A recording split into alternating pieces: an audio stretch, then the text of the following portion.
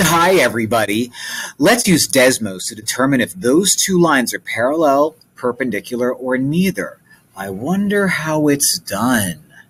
So we have to figure out if the two lines that I was given are parallel, perpendicular, or neither. So let's just type them right in and see what we get. 2y equals negative 5x plus 20.